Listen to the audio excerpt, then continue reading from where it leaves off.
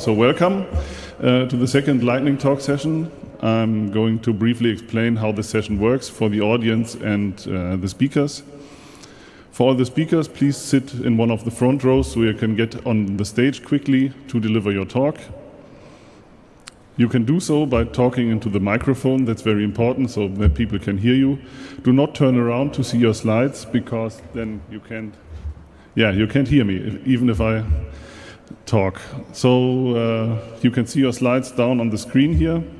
Maybe it could be that you are too small, then just move a bit to the side and you can see them. Use the clicker to advance the slides. Stay calm, talk loud and clearly so that everybody can hear your message. Finish on time, which is very important because we have so many talks and we don't want to use more time than we are allowed to. Then get your applause and leave the stage. Yeah, thanks. But I'm not going to leave yet. I'm going to explain for the audience how to listen to lightning talks. So it's pretty simple. Just be excellent to each other. Keep in mind all the announcements I just made. But also watch the timekeeper. The timekeeper is right up here, or you can see it on the screen up there, which helps us to track the 5 minutes that every speaker has. Alex, would you take over? Yes, of course. Good morning, everybody. With the last talk yesterday with Pedaloon, we decided to try a more speaker-friendly and more appreciative approach to canceling a talk. You no more 5, 4, 3, 2, 1 sounds. We want to laudate them out. So we try to use some applause to stop the talk. This is, I think, more awesome for the speakers and maybe for you as well. For the speakers, as long as the timekeeper is in the green area, you are in the first 4 minutes of your talk. You have plenty of time. When it goes up like this, now you have only about 1 minute left. When it starts turning yellow, you have 1 minute left. These are the last 30 seconds of your talk when they start to get red. So if the red turns up, something like this, then you have not much time left. And we tried a new approach. 5, 4, 3, 2, 1. I think this might work. Actually. Yeah, I think so too. Because we noticed that most speakers are already on their contact slide, and when we buzz them out, it's not very nice. So we just, send them away with an applause. All right. I think that's it. I'm going to mention the translation. So a very awesome job by the translation team. Please give them a huge round of applause. We will have the German talks translated into English, the English talks translated into German, and also everything translated into French. See the website up there, so https://c3lingo.org for information on how to listen to these translated streams. Yeah, well, then I think we can start. Let's go with the first speaker.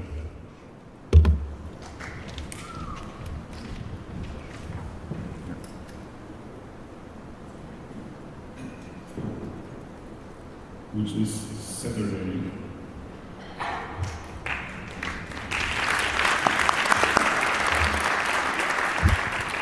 So, good morning, everyone. Thanks for being here so early.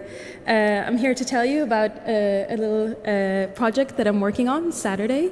I'm going to tell you it's a one-day conference that I'm organizing in Berlin next year, which is very soon. And I'm going to tell you a little bit about what the conference is about, which is the R programming language, a little bit how I ended up organizing a conference, and why I think it's interesting to you, maybe its philosophy, which is open and open source. So let's get started. So R is now one of the main languages for data science and statistical programming. It is a great tool for data visualization as well, and it is free and open source. It's supported by the R Foundation, and it is widely used. It just celebrated its 25th year this year, and is used both in research and in industry. Companies like Google, Airbnb, you can find it just about anywhere. And I'm Noah. I'm from Berlin. And how did I end up dedicating all of my free time, some of my best friends' free time, some of their colleagues, and some of people I just met through Twitter because I announced it a few weeks ago. So it started with Our Ladies. I've been organizing an Our Ladies meetup in Berlin for the past 2 years. And Our Ladies is an effort by, again, the R community to try to promote women's involvement in our code, to get more women to contribute to code and to be active and to feel like R is a language that and a community that is for them. And we do that by offering meetups and mentorship programs. And I've been really, I think it's like my side project, and it's still some of my best work, I think, over the last 2 years. And along that, I also started volunteering. So it looks a little bit like this. I think it's really fun. And if you are interested in R, I highly recommend. It's open for everyone. Only the organizational roles are reserved for women. And around that time, a bit later, I also started volunteering at Forwards, which is the task force by the R Foundation to promote all sorts of diversity and inclusion, not just for women. So it's for LGBTQ+, it's for people with disabilities, it's for different minority groups, and we're really trying to do all sorts of work around that. And this year, I had the opportunity to get for the first time outside of my local bubble. So other than Slack and GitHub, I've only known R users around me and in maybe a few data science conferences.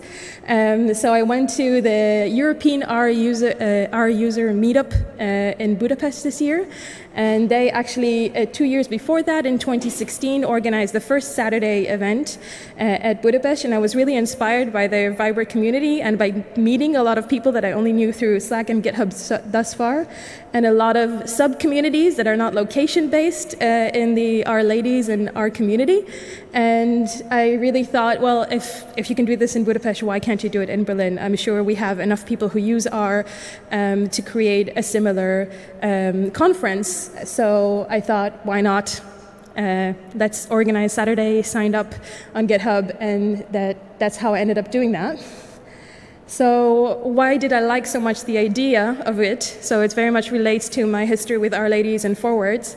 It's the philosophy behind Saturday. So it's not let's just have another conference for R, and it's not let's just have another event for people to come and share idea. It's really about let's make sure that as many people as possible can come and share ideas.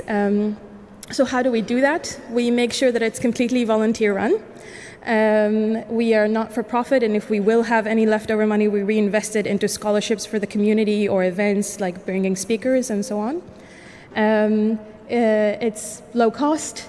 We cap it at a minimum wage, and we try to make sure it's both for beginners and for advanced users. And we really make a lot of efforts to include women, minorities, LGBTQ, and people with disabilities. How do we do that? So we don't need to invent the wheel, thankfully.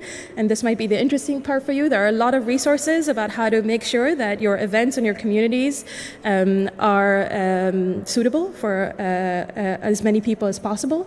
And that you can use DISC, by a NUM focus group. You can use the great resources from other conferences, and I guess that's it. This is our organizing team. If you're interested in more information, and if you want to help us out, then please be in touch. 4, 3. Thank you. Next up is PSI sector, or Public Sector Information Directive. Yeah, good morning, Leipzig. Hold on 1 second. So I will talk about the fancy topic public sector information, and in case anybody wonders what that is, that's basically the open data legislative for whole Europe, which is at the moment right now negotiated in the coming weeks in Brussels. And what does that do at the Congress? Well, basically, ideally from the Hacker Ethics, öffentliche Daten nützen, private schützen, or use public data, protect private data is like one of the core fundamentals. And I'm working at the Open Knowledge Foundation, so we do a lot of like open data stuff, like Frag den Staat, offene Gesetze, which was recently launched, and Jugendhacktag Code for Germany, OGB or EIDI. And so what is open data, in case nobody knows it, it's basically data you can freely use, modify, or share by anyone for any purpose, meaning also you can make a business out of it. And this, what you see here, that part is right now negotiated. That's also like open data or data which should be open data held by like public institutions or government-owned enterprises. And that's the list what we are demanding, and to keep it short, basically everything which is funded by public money should be also public good. Or in Germany there's a campaign by Wikimedia which is called ÖGÖG, öffentliches Gut, öffentliches Geld, the other way around. So that's the standing. In December there was an ITRE-Ausschuss, the voting, and right now the negotiation. And why this is important, because also like in Germany in this legislative period we should get a new open data law, at least that's like in the coalition contract. And I want to illustrate that why that is important on one example, and that is like public transportation data, which is like right now a really bad, sad affair in Germany. And why is that important? Because, for example, we want to have increased mobility, less CO2, and it's a big sector. So that's the current state.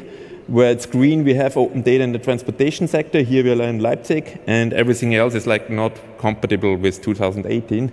I would say. And when you're missing data, you get like some weird routing issue shit, like what you can see here. And that goes around all over Europe. So by the end of the day, or like in the long run, we first have a human being on the mast before we have like public open data in the transportation sector. And we want to change that. And there's actually a hope. So when we use open standards, open software, open data, there's a great example coming from Finland, which they created this platform just for Helsinki, but it was open, so it was modifiable for anybody else. So there's like Meran, which is a tiny town in Italy, adapted that model like for just 15,000 euros, and you have a live map where the buses are going.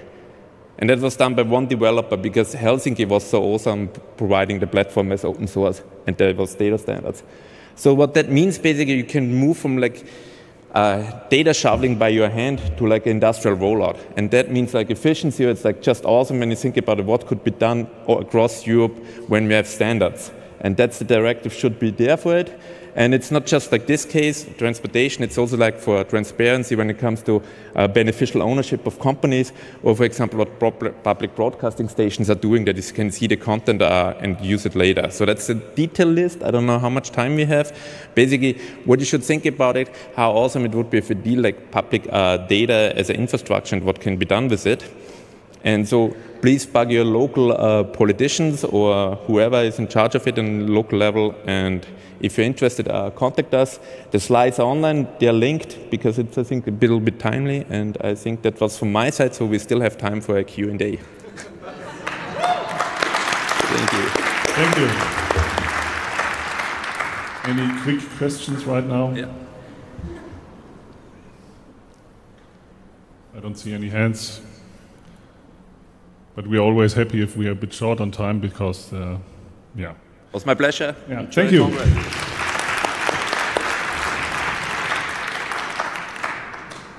Next up is password strength meters.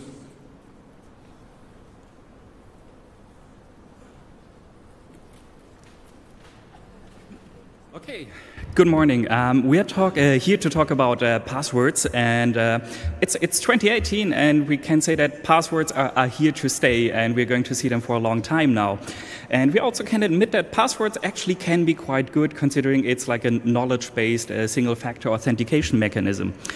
But passwords are only quite good if we select suitable passwords, and that brings us to the topic on how do we actually measure the strength of passwords.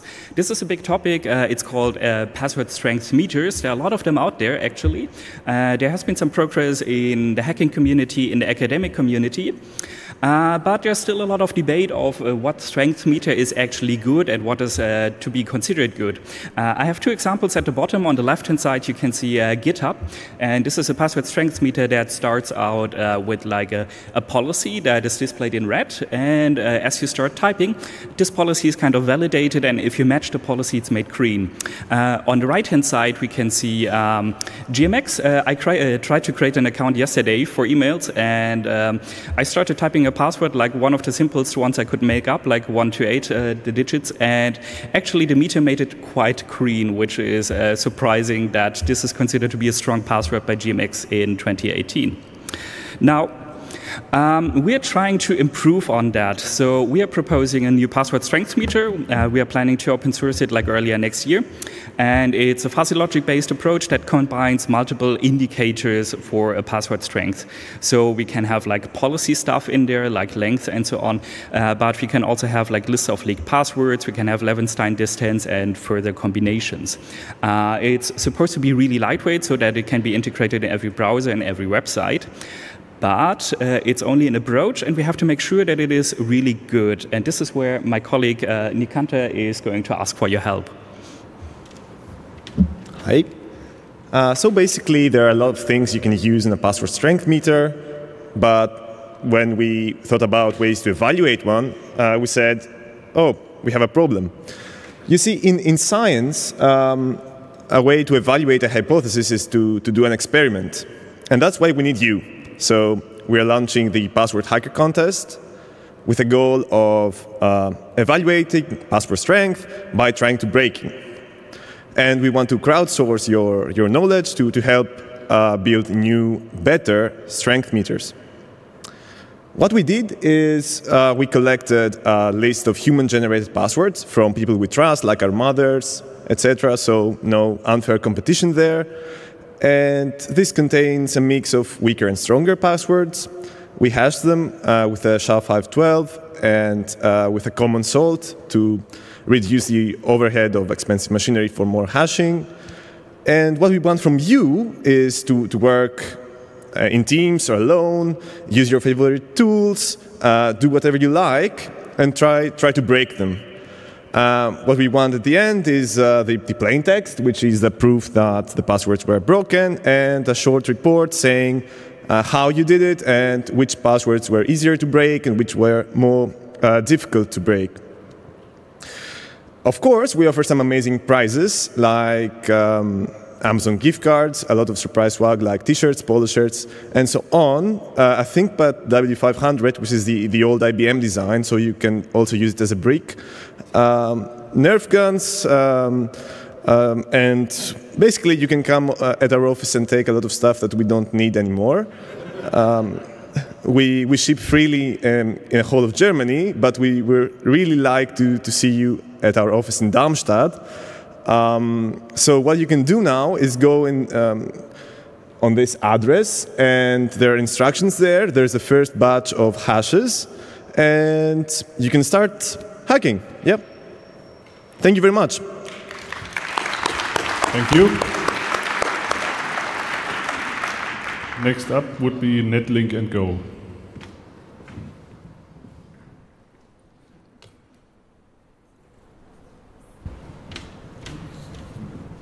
Hello everyone, good morning.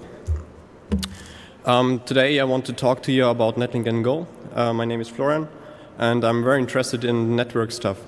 And if you take a look at the web servers around the world, this is the kind of code you will see nowadays. It's basically in this kind of example Go web server. This is just showing a simple website. And there's always one big question if you're in a reliable service. How many numbers of sessions do we have? How long are the durations of the sessions? And what about the number of amount of traffic that is transferred for your on your web service? There are a couple solutions you can use, and you can blow up the code completely and make it really hard to understand. If you want to make sure that the next person you hire can also understand the business logic of your web server, keep it simple and try to move the monitoring part away. And there's one solution I can offer you. We at the moment we have the web server in the user space and the Unix kernel in the kernel space, and the kernel itself has some kind of tracking of sessions. And why don't you use this kind of API so you can use this for monitoring? There's the so-called Netlink family. The Netlink family is a socket-based interface for user space processes to communicate with the internal kernel API, and you can get various information about different kind of stuff. In total, at the moment, there are 21 different subgroups you can use for that are based on a Netlink protocol. For example, there's Netlink Route, Netlink Crypto, where you can change crypto settings, in-kernel crypto settings of your computer. There's also Netlink XFRM for IPsec stuff, SE Linux, and a lot of stuff. As I'm most interested in networking, I concentrate on Netlink and NetFilter, and there are divided into 3 parts basically: NFlog, NFQ, and contract. Maybe if you worked with IP tables, you heard of them. And in Go, you can now basically use this binary-based protocol to directly communicate with the kernel, get information out there, get the number of sessions, how long they take, how long they last, and just use this information that's already there, and don't have to blow up your own code. And it's completely in a separate way, so you don't have to blow up your web server, and it can be done in a quite easy way. The byte stream that you get from the kernel via the socket is basically only a byte stream. In difference to most byte streams, the combination is the length, type, and value, not the type, length, and value. So this is a little bit different to most protocols you maybe know, and but it's basically all the same. So you just have to take a look at the length, check the type, and then you have the value. Value can be anything, can be from byte sequences to strings, numbers, integers, timestamps, everything what the kernel you can provide. And for conversation, Golang has a lot of features, so you don't have to make sure. So, for example, if you want to monitor your web application, this is a quite simple example. With IP tables, you send everything through NFlog group 100, then you open the socket with NFlog open. In this example, I set a timeout for 30 seconds, just to make sure that this will stop at 30 seconds, otherwise it will run forever. And then you can get all the NFlog messages. So you have a quite good overview of what is happening on your web server, and you don't have to change your web server application. This also works for different kind of models. If you, for example, provide your web server in Java, if you do something like this, or PHP. So, thank you for your attention. The most reliable information is the man page, number 7, Netlink. You can try the GitHub repo or check out the Linux kernel source. If there are any questions, I'm around. Just ping me, I'm Florian, and I'm happy to answer questions. Thank you. Thank you. Next up is the food hacking base.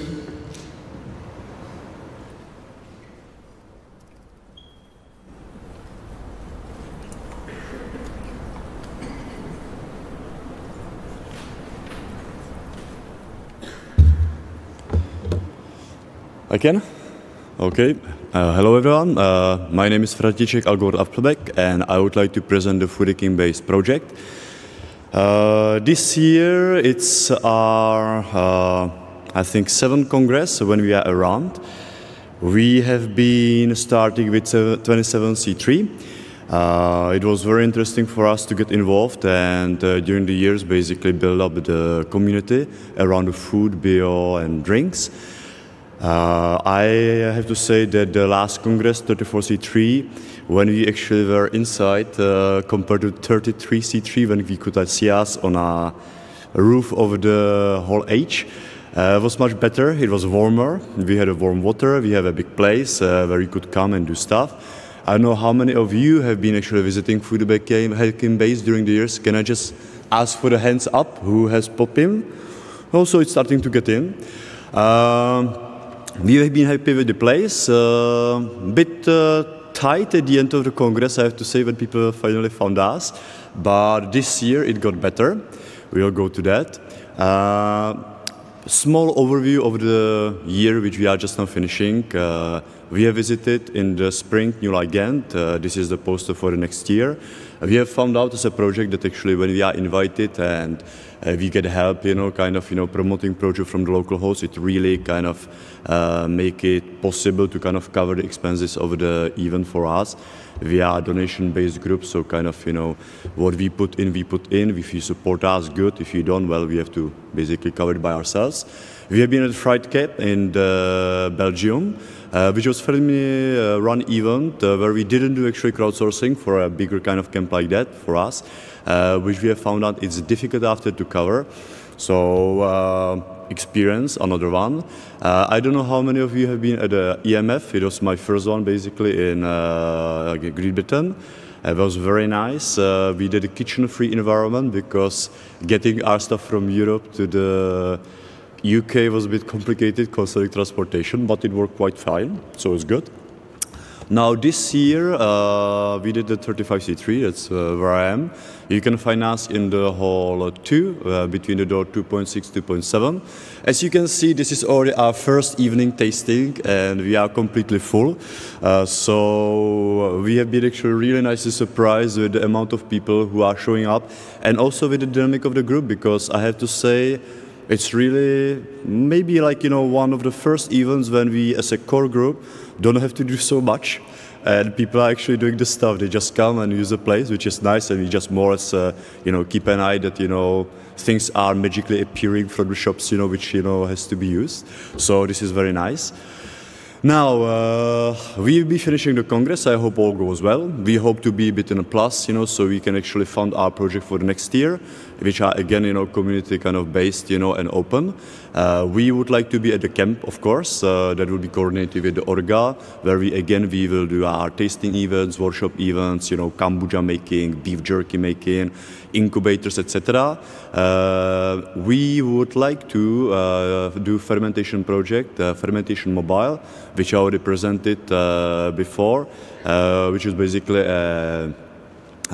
you can imagine a food truck, but thing which is legalized and can go to the different events where we can really kind of do workshops and stuff on a kind of, I would say, higher protected level.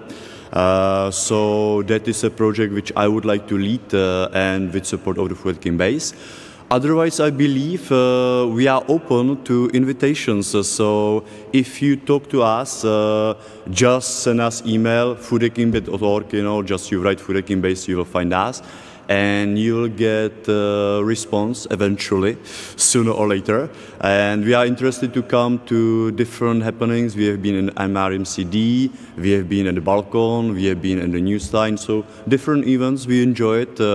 It's something what we like to do and promote. And we hope that more people get involved and support these activities also in their local hackerspaces. Because during the years, I have to say, and it's my experience, it's my field, that taking care about yourself from the point of view of food, drinks, a bit of exercise, it really helps, especially for most of you who are sitting most of the day behind the desk. Try to keep a bit healthy in this side. It really makes your life more easy. I would like to thank all of you for listening to what I have to say. Please come and visit us at the Foodking base, and that's all. Thank you again. Bye. Thank you. Next up is Getaviz. Did I pronounce that correctly? Getaviz, Getaviz? I don't know. We'll see.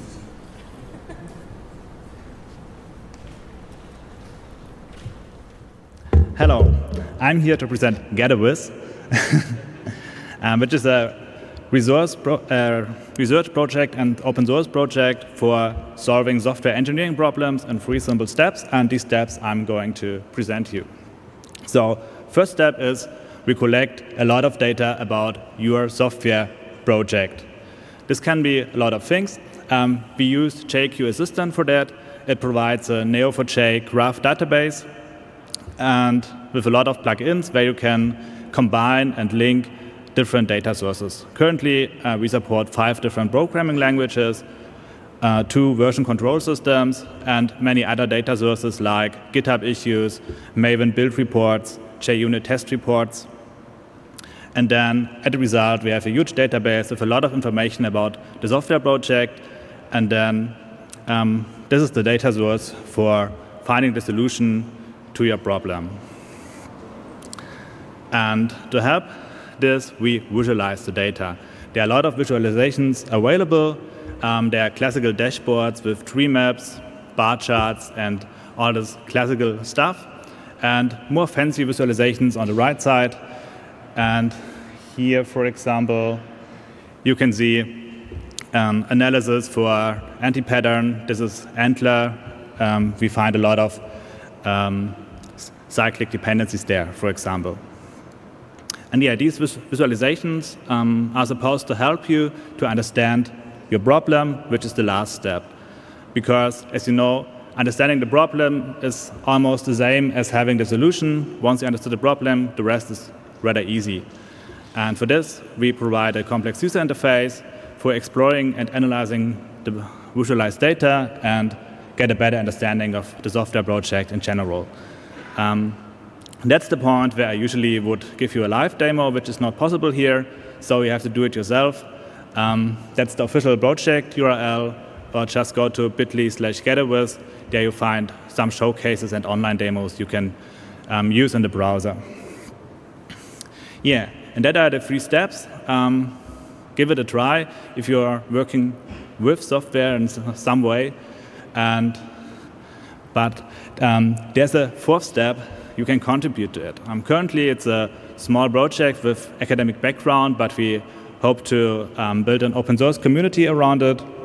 So you can contribute to any programming language, because we are going to extend it to support more data sources with JQ Assistant or more visualizations and a better user interface for Getaviz.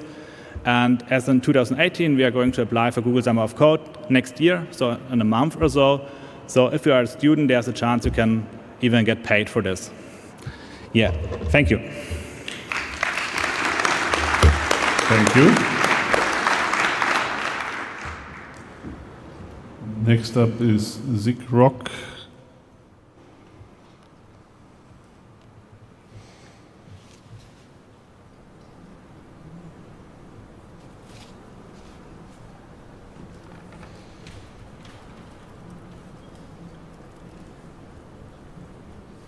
Okay, hello everyone. My name is Sören, and I would like to introduce you to our Sigrok project. As you can see on the table here, we try to support all kinds of devices, especially everything kinds of test and measurement related.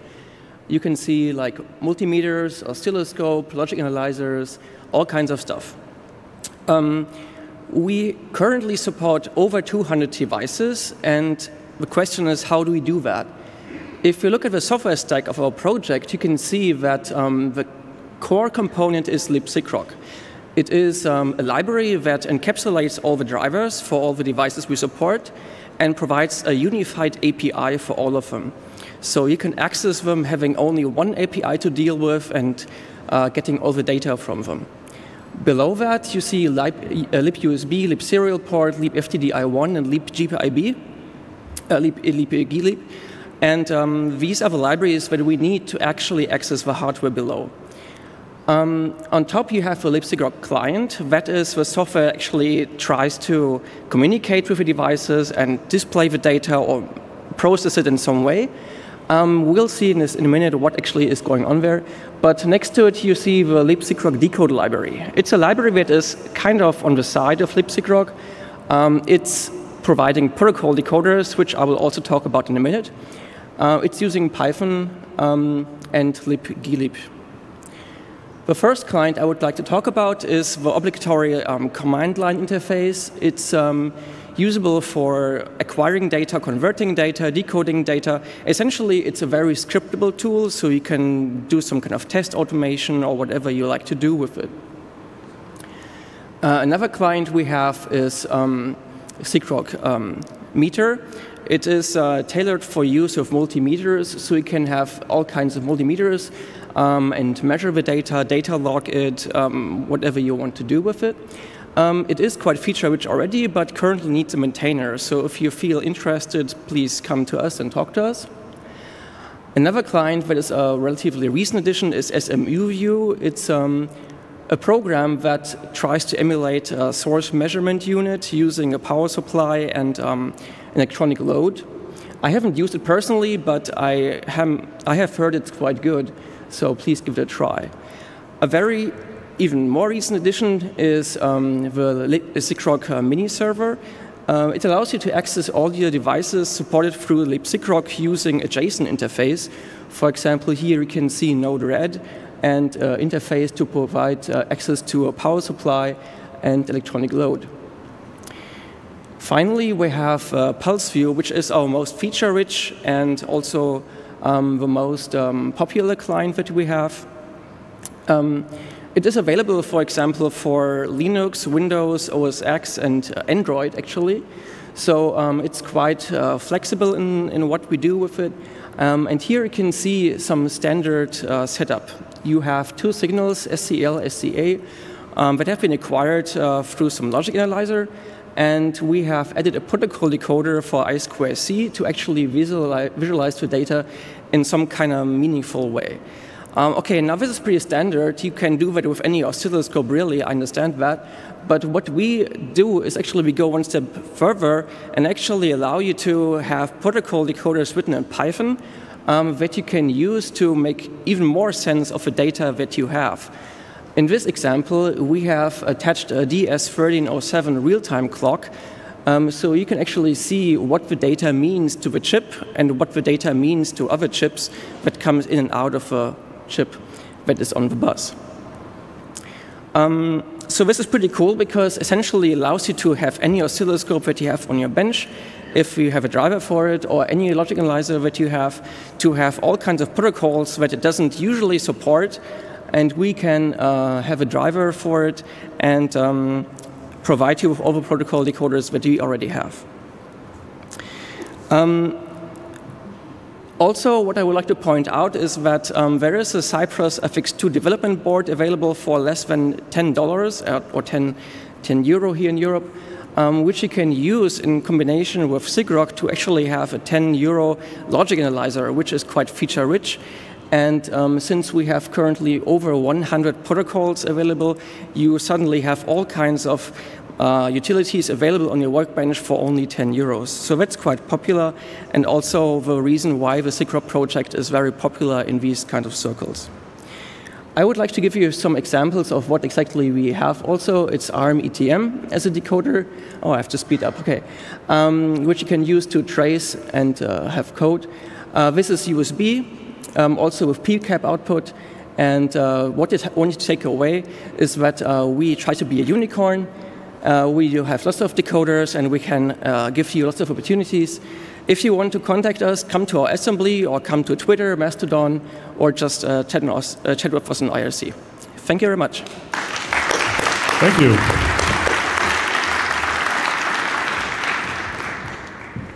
So then next up is Datenkrake gefunden und nun. It's going to be a German talk, so you might want to check out the translation page on c3lingo.org for translated streams. Ja, guten Morgen. Mein Englisch wollt ihr nicht hören, deswegen mache ich es lieber auf Deutsch. Mein Name ist Alva Freude, ich bin Mitarbeiter und Referent beim Landesbeauftragten für Datenschutz Baden-Württemberg und ich erzähle euch ein bisschen was zum Thema Datenschutz. Ja, der eine oder andere wird vielleicht hin und wieder mal bei der Analyse irgendeiner Software, einer Hardware, einer Webseite oder was auch immer darauf gestoßen sein, dass dort seltsame Datenübertragungen drin sind, die man vielleicht nicht haben will, aus Privatsphärengründen oder Ähnlichen. Da kann man sich natürlich die Frage stellen, ist das denn überhaupt erlaubt? Nun, nein, häufig ist es nicht erlaubt, denn kurz gesagt, Daten ohne gewichtigen Grund oder der Einwilligung des Nutzers zu sammeln, ist häufig nach der Datenschutzgrundverordnung der DSGVO unzulässig. Viele haben vielleicht gehört, die Geschichten mit Klingelschildern und ähnlichen Späßen, die irgendwie durch die Medien gehen, das ist alles Unfug. Aber es gibt viele Sachen, wo ihr auch was tun könnt. Nämlich, ihr könnt euch anschauen, welche Software, welche Hardware, welche seltsamen Datenübertragungen habt und ja, gucken, was da nicht in Ordnung ist. Zum Beispiel haben wir eine Pflicht zur Datensicherheit. In Artikel 32 steht zum Beispiel die Verschlüsselung explizit drin. Also häufig ist dann tatsächlich so, dass wir auch Verschlüsselung verlangen als Aufsichtsbehörde. Und wir haben die Pflicht zu Privacy by Design und Privacy by Default. Die ergeben sich aus Artikel 25 der Datenschutzgrundverordnung. Beispiele für solche Verstöße sind, wir haben in Baden-Württemberg das erste Bußgeld in Deutschland an eine Firma vergeben vor ein paar Wochen. Es ging darum, dass dort ein Unternehmen seine User eines Webdienstes die Daten im Klartext gespeichert hat, und zwar die Passwörter. Brauche ich euch nicht erzählen, warum das böse ist. Die haben ein relativ kleines Bußgeld bekommen, weil sie sehr kooperativ waren und auch ein relativ kleines Unternehmen. Bei größeren Unternehmen kann das dann relativ teuer werden. Insgesamt können bei der DSGVO Verstöße 20 Millionen kosten oder 4% des weltweiten Jahresumsatzes. Ja, unverschlüsselte Datenträger oder USB-Sticks verschicken oder auf Notebooks durch die Gegend tragen, wäre auch so etwas, was man ahnden könnte. Oder je nach Kontext muss man sich es genauer anschauen, aber wer regelmäßig medizinische Daten per E-Mail verschickt, würde auch Probleme kriegen. Tracking ohne Einwilligung oder Weitergabe von Nutzerdaten an Dritte wie Facebook Custom Audiences ist auch nach herrschender Meinung rechtswidrig. Die bayerischen Kollegen haben da auch schon Urteile vor Gericht durchgefochten. Ja, was kann man tun? Ihr könnt natürlich irgendwie eure Geräte abdichten, sodass keine Daten rausfließen. Das hilft aber nur euch und das hilft nicht den Leuten, die sich damit nicht so toll auskennen. Ihr könnt aber auch Beschwerde bei der jeweiligen Aufsichtsbehörde einreichen. Bei der Aufsichtsbehörde, die für den Hersteller zuständig ist oder für den Vertrieb oder den sonstigen Verantwortlichen, wie man ihn nennt, der die Daten sammelt, oder die Aufsichtsbehörde an eurem Wohnort. Sucht einfach entsprechend mit der Suchmaschine eures geringsten Misstrauens nach Datenschutz, Aufsichtsbehörde, Bundesland, und dann findet ihr das. Wie gesagt, hohe Bußgelder kann das ergeben, und die Behörde muss dann auch tätig werden. Also wenn wir Sachen selber irgendwie recherchieren, dann können wir tätig werden, dann müssen wir das nicht zwangsweise machen. Aber wenn ihr eine Eingabe macht, müssen wir tätig werden. Das kann aber auch sein, dass wir aus Baden-Württemberg das dann an Berlin, Hamburg oder Schleswig-Holstein abgeben, wenn dort der Verantwortliche sitzt. Wichtig ist für solche Sachen, sachlich schildern, was ihr gefunden habt, möglichst viele Details nennen. In den Aufsichtsbehörden sitzen in der Zwischenzeit nahezu überall gute Techniker, die das auch verstehen. Da sind nicht nur Juristen. Die Technikteams sind meistens relativ klein. Wir sind 5 Leute in Stuttgart, in Baden-Württemberg, aber trotzdem sind da Leute, die verstehen, was ihr da einschickt. Also auch einen TCP-Dump oder sonst was ist jetzt irgendwie den Leuten ein Begriff. Genau, sachlich schildern, möglichst viele Details nennen. Ihr könnt das auch anonym machen. Ja, also wenn ihr zum Beispiel nicht nur eine Drittsoftware analysiert, sondern bei einem Unternehmen arbeitet, wo ihr sagt, das geht mal überhaupt nicht, was hier passiert, und meine Chefs hören nicht auf mich, dass das nicht legal ist, und ihr wollt das nicht weiter mittragen, könnt ihr auch anonym als Whistleblower zu den Aufsichtsbehörden kommen und entsprechend eine Eingabe machen. Kleiner Tipp, möglichst irgendeine Kontaktmöglichkeit hinterlassen, weil häufig haben wir dann doch Rückfragen, weil nicht immer alles 100% klar ist aus den Beschwerden oder Eingaben. Ja, das mal so als großen Rundumschlag. Heute Abend gibt es noch eine Self-Organized Session im Raum M3 zwischen 18:30 Uhr und 20 Uhr. Da sind mehrere Leute, die was zum Thema Datenschutz erzählen in so 15-Minuten-Blöcken. Da werde ich auch sein. Ich habe das angemeldet, und da schauen wir mal, ob da noch, wenn irgendwelche Fragen sind oder wenn jemand irgendwelche besonderen Probleme, Wünsche oder Ähnliches hat. 18:30 Uhr, Raum M3, heute Abend. Tschüss. Thank you. Danke. And we have one of the usual suspects, Borg Backup.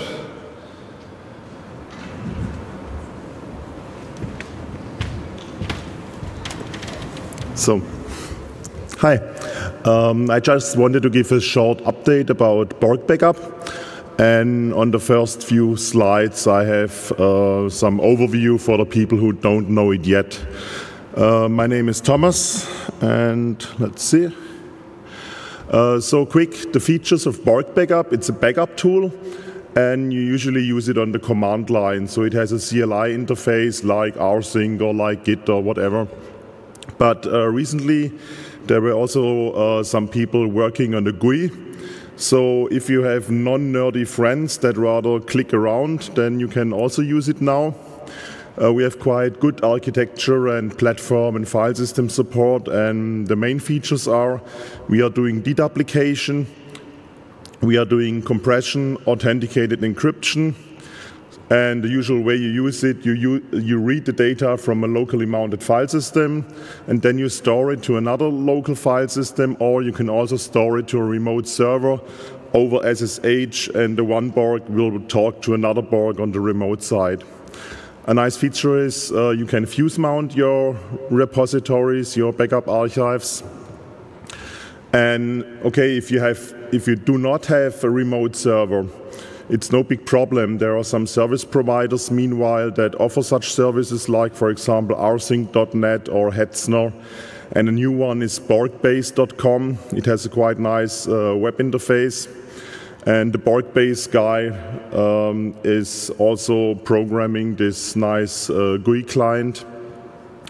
Also, if you don't want to rent a server, you can just search for another nerd, and you can do mutual backups. They are encrypted, so you don't have a big trust issue because the other guy won't be able to look into your backup. Another way to use it, if you rather prefer to have something in the cloud, maybe additionally to your local repository, you can first create a local repository and then push this complete repository to the cloud, for example, using rclone.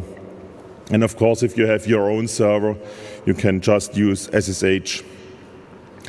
The GUI tool I mentioned is called Volta, and it's implemented in Python and Qt. Currently, it's tested on Linux and on macOS, but it might be even possible in the future maybe to adapt it to Windows.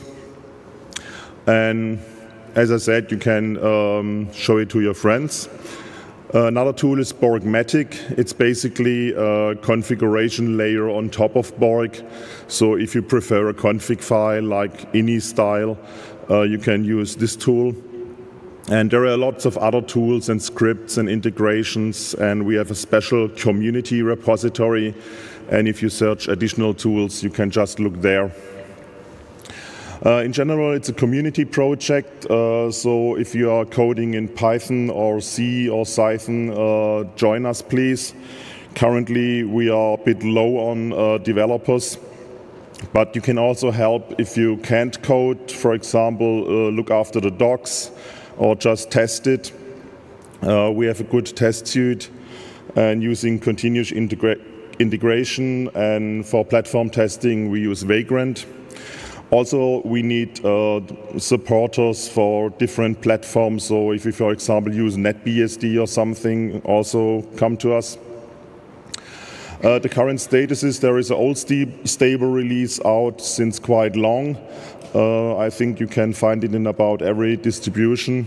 And the current release is 1.1. So this is the newest stuff.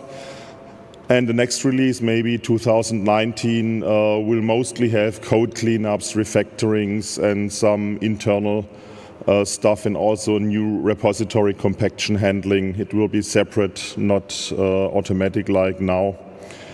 And for the bigger changes on the bottom, for the helium milestone, we need more people because the crypto changes will be a lot of work, and also the multi-threading changes are a lot of work. We also need community supporters. So, for example, if you can help people because you use Borg yourself, you can also help and look after GitHub and the mailing list. A security review would be also good. We have some known issues, but also somebody could look over the code.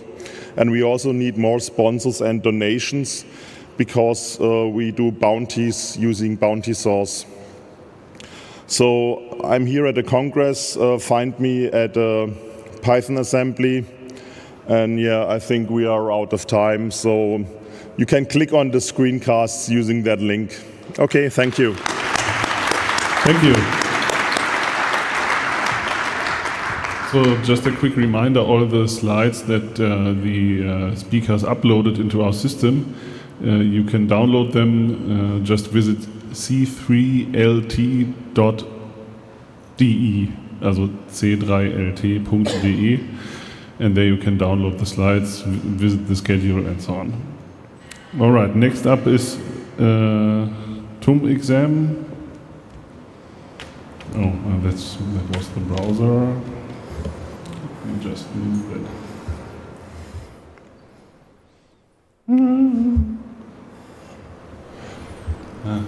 That's why I prefer PDFs. So if you want to give a talk here, you do best with PDF. It's portable. It's a document format. Okay, let's go. Also zuerst mal, es ist ein PDF, ne? Okay, also mein Name ist Stefan Günther, ich bin von der Technischen Universität München und ich will heute ganz kurz darüber sprechen, wie wir am Lehrstuhl mit sehr großen schriftlichen Prüfungen fertig werden. Dazu schauen wir uns mal unsere Grundlagenvorlesung an. Das ist eine Pflichtveranstaltung für alle Informatik-Bachelorstudenten an der TUM. 2015 hatten wir 1152 Klausurvorlagen. Das ist in den letzten 3 Jahren auf knapp 1700 gestiegen, einfach weil wir mehr Studierende haben. 2015 waren es noch 36 Teilaufgaben zu korrigieren. Dieses Jahr waren es fast 74.000. Liegt neben der gestiegenen Anzahl an Studierenden daran, dass wir jetzt kürzere Aufgaben stellen, die halt einfach leichter zu korrigieren sind. Da wir eine Erst- und Zweitkorrektur haben, waren das dieses Jahr 150.000 Einzelbewertungen, die wir irgendwie haben durchführen müssen. Nur die Anzahl an Papierseiten ist ein bisschen zurückgegangen auf 23.000 Seiten Papier. Das lag daran, dass wir einfach ein kürzeres oder kompakteres Template mittlerweile nutzen. Dafür haben wir dieses Jahr noch zusätzlich 2.500 Quizze, Multiple-Choice-Quizze gehabt, was weitere 32 Teilaufgaben sind und weitere 5.000 Papierseiten waren. So, wie werden wir damit fertig, ohne verrückt zu werden? Naja, wir arbeiten seit 2015 schon an einem eigenen Scanner-Klausurensystem namens TUMexam. Wir versehen die Angaben mit QR-Codes, individuellen QR-Codes. Wir können so pseudonymisiert korrigieren, weil wir keine Namen auf den Klausuren mehr draufstehen haben. Wir scannen die Klausuren danach ein und erfassen die Bewertungen digital und stellen den Studierenden dann die Klausuren online zur Einsicht zur Verfügung. Wen das interessiert, wie das ganz genau funktioniert, der kann sich unseren Lightning Talk von 2015 angucken, da erklären wir das. Jetzt will ich noch ganz kurz darauf eingehen, was sich seitdem getan hat. Bis zu dem Zeitpunkt hier Ende 2015 haben wir TUMexam nur am eigenen Lehrstuhl eingesetzt. Das hat sich dann geändert. Zunächst an befreundeten Lehrstühlen. Wir haben von QR-Codes auf Datametrics-Codes gewechselt, einfach weil die robuster und flexibler sind. Wir haben unser Klausurtemplate nochmal komplett neu implementiert in LaTeX. Wir haben die Datenbank neu implementiert, jetzt in Postgres. Wir haben uns einen sündhaft teuren Dokumentenscanner gekauft. Dokumentenscanner wären eigentlich einen eigenen Lightning Talk wert. Die Mechanik ist normalerweise ganz toll bei den Geräten, aber die Software ist eine totale Katastrophe. Seit dem Zeitpunkt haben wir auch eine eigene Plattform für die Online-Einsichten. Seit Ende 2016 entwickeln wir ein Webinterface zur Klausurverwaltung samt Touch- und Stifteingabe. Wir haben Anfang 2017 das sogenannte Karpfinger-Klausurkonzept integriert. Wen das interessiert, es ist am Ende von den Folien verlinkt. Es ist ein Konzept für besonders kompakte Mathematikprüfungen. Wir unterstützen neuerdings Quizze und Multiple-Choice-Prüfungen. Wir haben zwischen Mai und Oktober 2017 über 7,5 Klausuren und Quizze in ein bisschen mehr als 20 Veranstaltungen mit dem System abgewickelt. Wir haben uns im Zuge dessen dann auch einen richtigen VM-Server besorgt. Seit Ende 2017 beschäftigen wir uns auch mit der Integration von volldigitalen Prüfungen in TUMexam. Wir haben uns eben wegen der Problematik mit den Scannern ein eigenes Scanner-Frontend implementiert. Unser Webinterface ist jetzt seit Anfang des Jahres endlich nutzbar geworden. In der studentischen Arbeit haben wir eine automatische Synchronisation mit der Einsichtsplattform implementiert. Auch eine studentische Arbeit beschäftigt sich gerade mit einer iPad-App zur volldigitalen Korrektur von Prüfungen. Wir unterstützen neuerdings auch fremde Klausurvorlagen, die eben nicht unser LaTeX-Template verwenden. Und ja, heute war mal wieder ein Lightning Talk. Wen das Thema interessiert, kann am Stustanet Assembly vorbeikommen. Wir haben ein bisschen Anschauungsmaterial dabei. Können wir uns einfach mal ein bisschen austauschen. Und wen es wirklich interessiert, vielleicht kann es auch mal jemand von euch nutzen. Danke. Danke.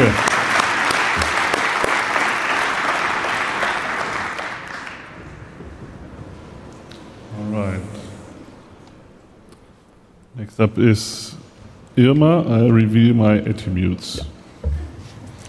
There's a, if you click the left image. Oh, I'm already supposed to click the link. Okay, let's see what happens. You have been owned. No. Ah, okay. That's a PDF, right? Yeah, it's a PDF. You can also just enlarge okay, it or maybe I download can it. put it here on full screen. Oh, okay. Does this work? Yeah, this works. Okay. I want to introduce IRMA to you. It's an open source project in which you can privacy-friendly, secure, and decentrally provide authentication and signing. So for the user, the most central thing is the app that you see on the left side is on iOS and Android. The project is intended to authenticate and sign statements about yourself with attributes you collect on your own mobile phone. So for example, you see a login to IRMA-Tube, our demo application, but there's also in the Netherlands a few attributes from governments which you can collect, and you can then later prove that information to others in a way that they can be sure that the information is correct, but also that those people don't learn anything about your interactions online. That's a key difference between how authentication is done nowadays. For example, when you click a login with Google or a login with Facebook link at this moment, you have a user identity provider and you want to log in on a web store, for example. At the moment, you first go to the web store that has a page that says, I want to log in with Google. So you go to the identity provider, to Google, and then the identity provider reveals the login information to the web store. So Google now knows what you're doing. That probably maybe isn't a problem if you want to order something, but if you want to log in your doctor's office, for example, you don't want all those companies collecting that information. So what we want to provide as a different solution is that you collect all the statements that allow you to log in somewhere on your mobile phone. So you first go to an identity provider, you collect those statements, and then you reveal them to the web store without communicating with the identity provider anymore. And you can do that again and again, and you don't need to contact that identity provider again to do another login or do another authentication. So the security guarantees we have is that the attributes, the information in the app, that it is authentic, it's signed with a digital signature. Well, you can prove ownership. You need to prove knowledge of the IRMA PIN, so you need to fill in a PIN code to say you have knowledge of that. There's a secret key stored on your mobile phone that also says that you own those attributes. So you have a two-factor authentication. The disclosures you do are also in another way unlinkable. We use credentials, an attribute-based credential scheme called IDMX, which if you do two disclosures, it makes it unlinkable, so it's a multi-show unlinkable credential scheme. And that makes that if you, as long as you have attributes that don't reveal anything about yourself, for example, if there's an attribute that says I'm over 18 or I'm a German citizen, for example, if you reveal those attributes to someone, they can't see that you're the same person two times. So the attributes are not linkable as long as the attributes themselves are not identifiable. And there's this kind of automatic data minimization because you only reveal the attributes that you really need to, that the one who you're proving them to really needs to see. So you only show relevant attributes.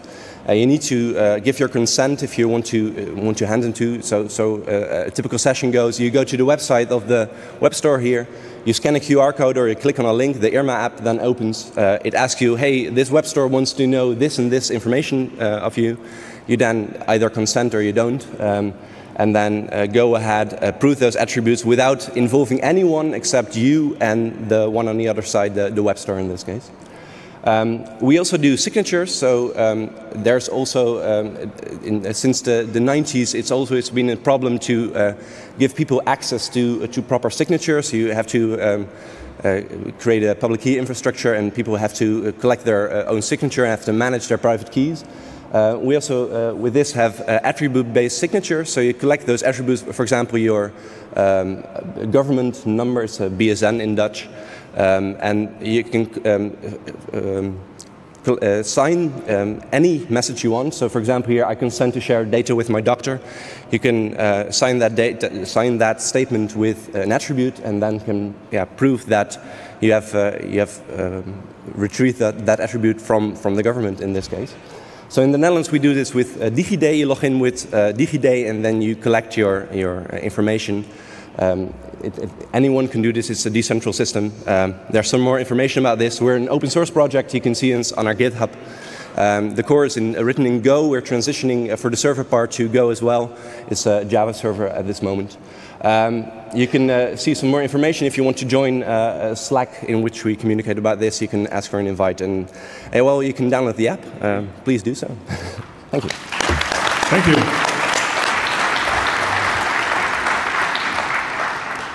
All right, last talk before the break. It's going to be in German. Auf Deutsch. Warum wir 2 Jahre lang Wikibooks ausgedruckt haben. Ja, hallo. Wir wollten schon immer mal Teile des Internets ausdrucken und haben das dann mal mit einer Plattform von Wikibooks probiert. Und als Ergebnis halten wir hier das wohl schönste in Druckform vorliegende Wikibooks derzeit in Händen. Das Wikibook, was wir gewählt haben, ist Mathe für Nicht-Freaks. Kennt das zufällig jemand? Okay, doch ein paar. Freut mich. Hier sehen wir jetzt schon ein bisschen überarbeitetes Design von unserem Designer. Das Ziel ist einfach, dass man Studenten die Hochschulmathematik verständlich rüberbringt. Und dazu verwenden wir eingebettete Medien, Bilder, haben diese semantischen Sachverhalte ordentlich dargestellt mit so Definitionsboxen und so weiter. Und wie man unten rechts sieht, betten wir auch Videos ein. Dieses Wikibook-Projekt gehört seit einiger Zeit zu Serlo. Das ist eine andere Lernplattform für Gymnasiasten. Und auch da wird multimedial gearbeitet. Und wie man sieht, geht es hier nicht nur um die Inhalte der Lehre, sondern auch darum, diese Lehre frei verfügbar zu machen und die Organisationsprozesse transparent und demokratisch zu halten. Funktioniert das Ganze? Da geben zunächst mal die Nutzerzahlen recht. Also hier 800.000 Nutzer für Serlo und 110.000 bei Mathe für Nicht-Freaks. Und auch das Buch wurde inzwischen bis zu 10.000 Mal heruntergeladen. Das Projekt Serlo an sich ging ursprünglich in München los, hat sich aber in den letzten Jahren über Deutschland verbreitet. Wir sind jetzt also die Nutzergruppe in Dresden, aber auch in Berlin und Münster findet man inzwischen Standorte.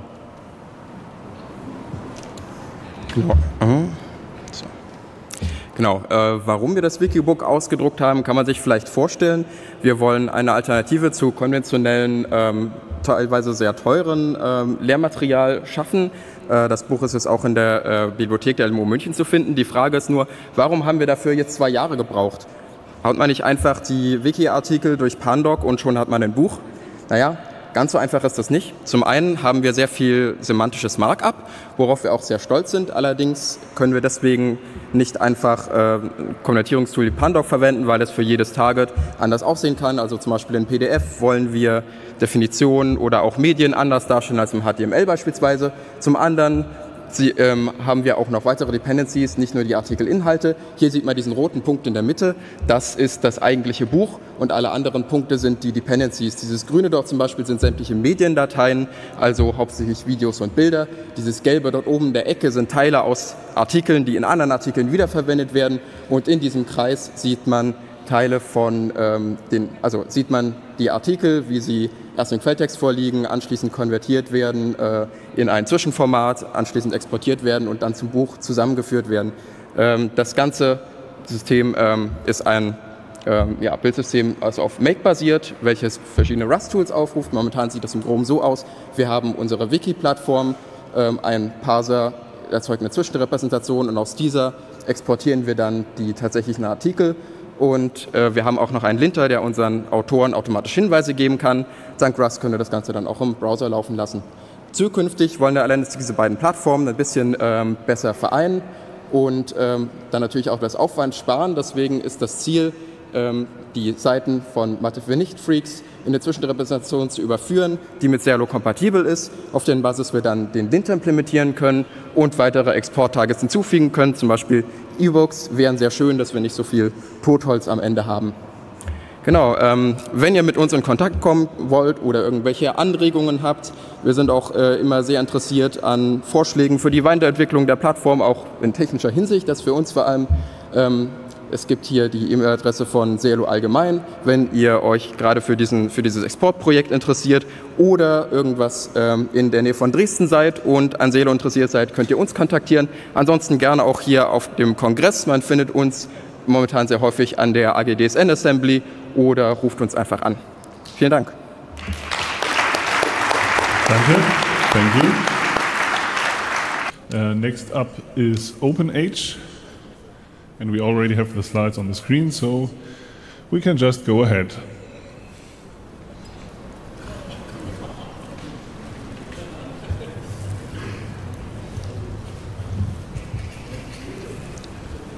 Hi everyone, we're a small part of the Openage development team. We're doing a free re-implementation of Age of Empires 2. I'm Jonas. And I'm Michael. So what we are doing, we have been developing a free engine clone for Age of Empires 2, the Conquerors expansion. We started in 2013, and since then, yeah, we have been doing it. Our game requires the original game assets, so you have to own a copy of the original game, but we have been writing a completely new engine with unlimited possibilities for modding and so on. The original game engine is quite limited, starting with the fact that it only runs on Windows. As a short overview of the technology which we are using, the engine core is written in C++, but there is an extensive interface to call most of the engine features from Python 3. We are using Python as glue and CMake, OpenGL, Vulkan isn't even mentioned here, SDL, Qt. And we have our own data description language, Neon, but more on that later. So this is what it's currently looking like. And in the last year we have had 3 main advancements. VTech wrote a new renderer. Then we've got a new world simulation engine, which is completely event-driven, which was done by Tomato. And we have a new modding API, which was designed by Heinesen. All of those advancements are mostly in the background, so there is little stuff which is actually visible, which has changed in the last year, but now we are ready to integrate everything together and basically finish the game. So the new central component of the engine is entity component based. And this is the game entity which has abilities. Abilities are now in green. And bony. Bony are things like the unit is standing on a hill and therefore has more attack damage, and the abilities are permanent things entity can do. For example, exist, move, die, attack, whatever. In practice, in our own description language, this, in a simplified way, is a villager that just exists with 25 HP and can move and die. The definitions of move, die, attack are not here now. But with that way, it's possible that any entity can do everything. And so trees, for example, can train new units, or animals can convert villagers, or relics can even start to chop wood, if you like. So this API overview here is the whole thing that is able to simulate Age of Empires 2. The green boxes are again all the abilities. We have new things like actual inventory management, so the monk transporting a relic is implemented properly and not a new unit that is a combination of the relic and the monk, for example. And our system supports non-linear attack trees, so you can have arbitrary conditions chained together for advancements in discoveries for your technologies, and this is implemented the following way. So a technology is again just an entity, and the technology has the most important parameter, the updates, all at the bottom, which is a set of patches. Patches are a special feature of our Neon language that allow to change values on the fly in the database. So in this case, the update is on line 9, which is the more HP patch that updates villager live by adding 15 new health points. So whenever this technology is activated, then the database is updated. With the same trick, we can do things like attack and defense, so that, for example, ranged attacks and ranged armor are matched up and produce the correct amount of damage. And we can do very complicated things like transforming the trebuchet into packed and unpacked. And this whole thing is fed into the event engine, as I said, which basically is a history of everything in the game, in past and the future. And what the engine, what the client only does is play back that view. So it's just a snapshot. So next is funny new things like data conversions. And that was it already.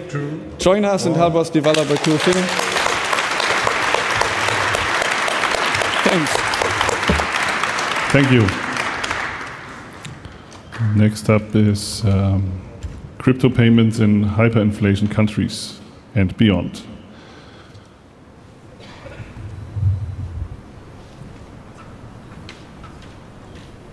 Hello, everyone. Thanks for being here. My name is Felix. I'm from the Dash Embassy, Thailand. And for the last couple of months, we were very busy basically trying to bring cryptocurrencies from high-level talk to street-level reality.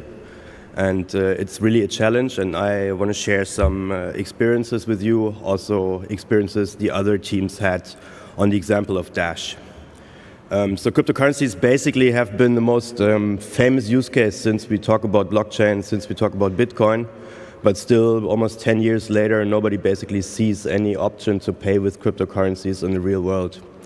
And it's really a challenge to do that, right? You were always talking about the freedom of banking system. At the same time, so many cryptocurrencies are there at the moment, and I just read a new study saying more than 60% of all these tokens are basically cryptocurrencies compared to any other utility token or something. So for the example of Dash, you can see quite a big increase of acceptances worldwide. So we started with 500 this year and up to 4,500. If you look at Bitcoin numbers and all other currencies, it's not that much higher actually. Or even worse, it's very hard to get good statistics because there are some maps you can register your company if you accept Bitcoins or whatever other currency, but it's not really that you can go anywhere and get a proper number of how many cryptocurrencies acceptances are in the world. So for Dash, especially Venezuela turned out to be use case number one. If you look at it, it makes total sense. Venezuela has an inflation rate of 1.4 million% for this year. So people are really struggling. If you go in the morning, buy some eggs, you need some money. If you go in the evening, you need quite much more money. So Dash managed to get really a growing and healthy ecosystem in Venezuela. So that we can basically say if you have a hyperinflation country, cryptocurrency is a fabulous use case, right? And there's not only Venezuela, we have Turkey, we have some countries in Africa. There's more and more countries coming up where this totally makes sense. But of course, for me, I mean, from a business perspective, it would be very sad to say we focus only on the hyperinflation countries. We want to go beyond that, right? Of course, you have to have everything in place. You have to have the regulators, you have to have taxes, you have to pay your taxes, you have to do everything. And if you talk to merchants, and that's especially the point, you will find out they have many questions. And the most important thing, they don't really care for cryptocurrencies. What they care for is a simple solution which fits into their business process, and they don't want to have any investment, right, for additional software, for additional hardware, for additional staff training.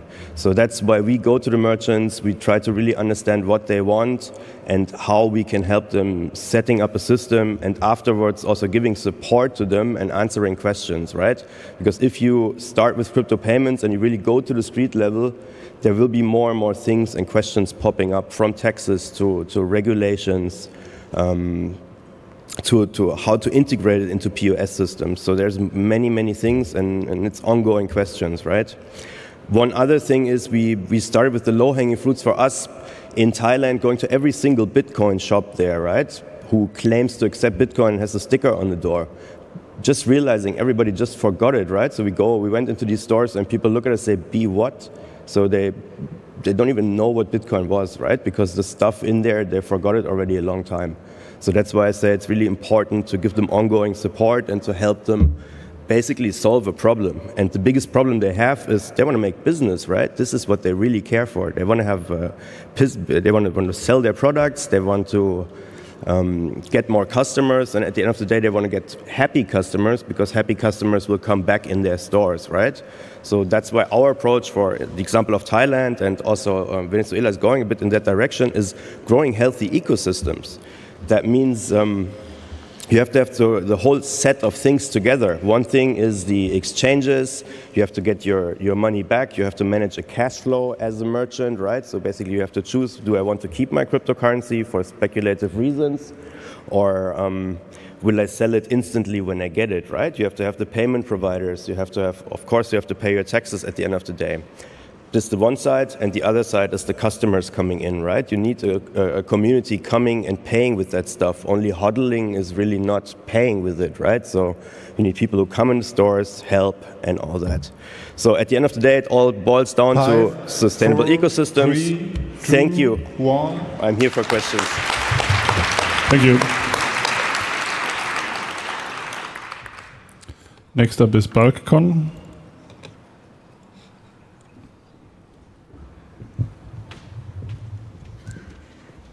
Good morning. I'm Jelena from Balkan Orga team. I'm here to present our conference, small hacking event that's happening in Serbia, Novi Sad.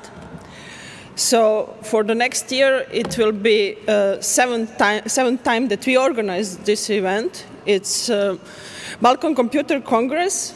The dates are already set up, so it will be second week in September, 13, 14, 15 September. Novi Sad, so remember it. What exactly is Balkan? We got an idea 10 years ago on CCC to start organizing small conference in Serbia, because there's a lot of students in Novi Sad. There's a big technical university, and we wanted to share with them this experience that we have here. And we want to introduce the young people from that Balkan region with the hacking culture. So that's the reason why we started organizing this, and now it starts to be an annual event. We are doing it that we are saying just for fun, because we have a lot of fun there. So we are inviting you to join us next year if you weren't there yet. So this is the important dates. The place is Novi Sad, Serbia.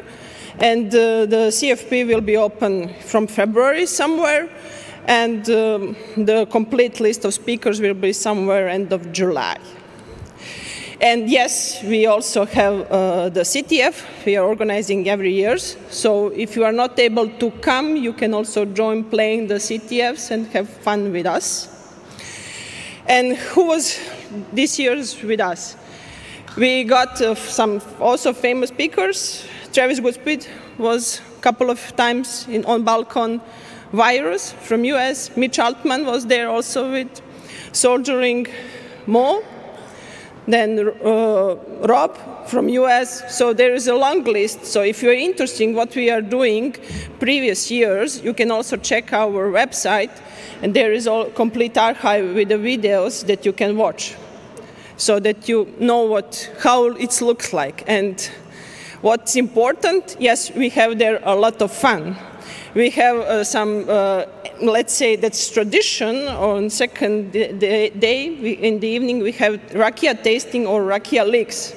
So if you don't know what's rakia and want to try different sorts of rakia, you're welcome to come. Also, if you want to try here rakia on our Balkan assembly, you can come and try it, just in advance to be prepared what you can expect.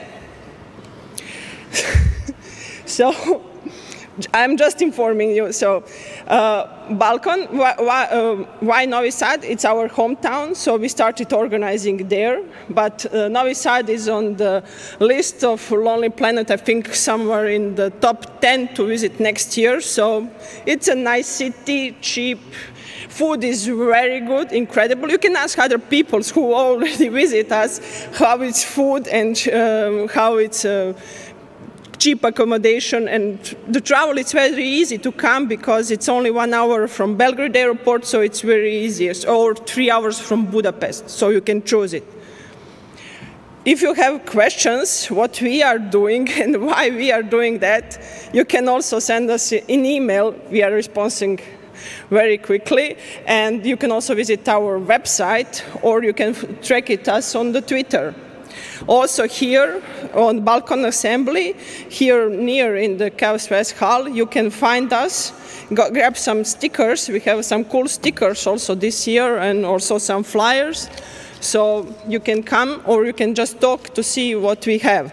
Also what we have, we try to bring there also hacking community, to build a community. We also have hacking space areas, so if you are from some hacker spaces, you can organize, come, got also some assembly. So it will be nice to join us, because we also have some blinking stuff, and we want to bring it more and more to make it more shiny. So remember, next September, 13, 14, 15, please come join us to have a lot of fun. Thank you. Thank you.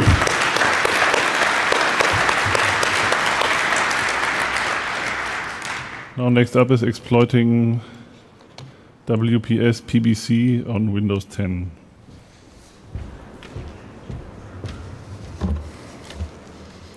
All right. Hi, guys. My name is George. I'm the author of Wi-Fi Fisher. Wi-Fi Fisher is an open source rogue access point framework. So today we're going to talk about exploiting WPS PBC on Windows 10. This is a Wi-Fi association attack. How many of you know the Karma attack? Please raise your hands. Okay, I see some hands.